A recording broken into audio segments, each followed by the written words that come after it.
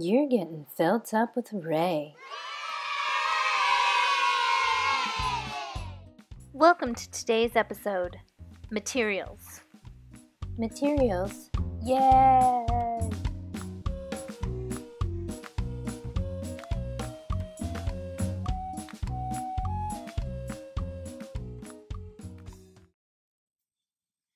Hello there, and welcome to the very first episode of Getting Felt Up with Ray. I'm your host, Raylene, and today, this episode is going to focus on all the materials you'll need in order to get started in the craft of needle felting.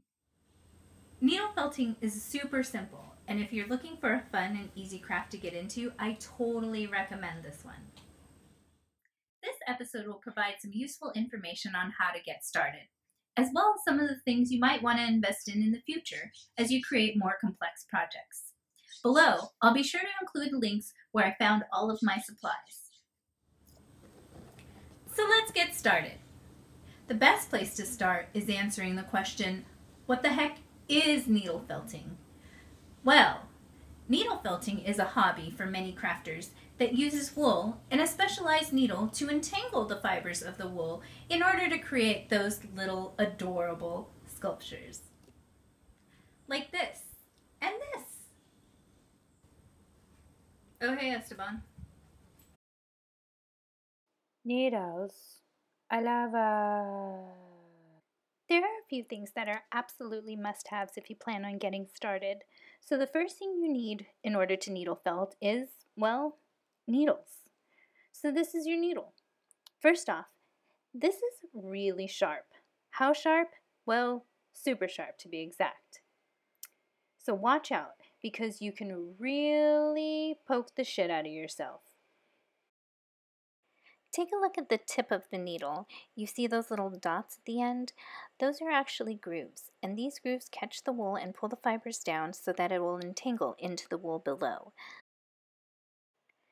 So here's the needle I just showed you. This is your basic needle. It'll do the job for just about any project. In addition to the basic needle, there are other devices that you can buy, including this one. This is a single needle, but with a more ergonomic grip. This happens to be my personal favorite. Needles break frequently. This one includes a cap to prevent breakage when not in use. If it does break, you can replace the original needle by screwing off the cap, inserting a new needle, and then screwing it back on.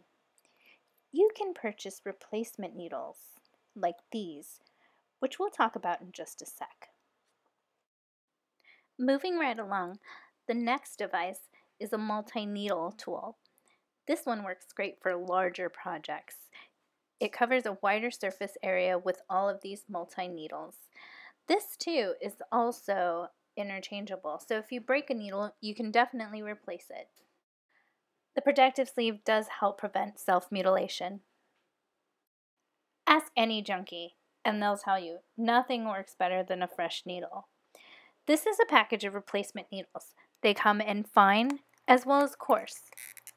And you can use them to refill your needle instruments, or you can use them on their own. Whoa, it's cool. The next item on your shopping list is wool roving. Wool roving is wool that has yet to be spun into yarn. This is the material that we will use to create our projects. Take a look at the textures. Notice that one is coarse and the other is fine. A fine one like this can be more difficult to needle felt. Many crafting stores will sell needle felting supplies, including Michael's, Joann's, Hobby Lobby if you hate women's rights. They all sell packages of wool roving. This package is a multicolored package, which will set you back about $6. Take a look at the texture. It's a little on the coarse side, and in my opinion, it's the perfect texture for needle felting. work surface. Super. The last essential item you'll need is a work surface. This spongy pad works great for small projects. As you're sculpting your project, the needle may penetrate all the way through. Using a pad of some sort will prevent you from destroying the furniture underneath. It'll also prevent your needles from breaking.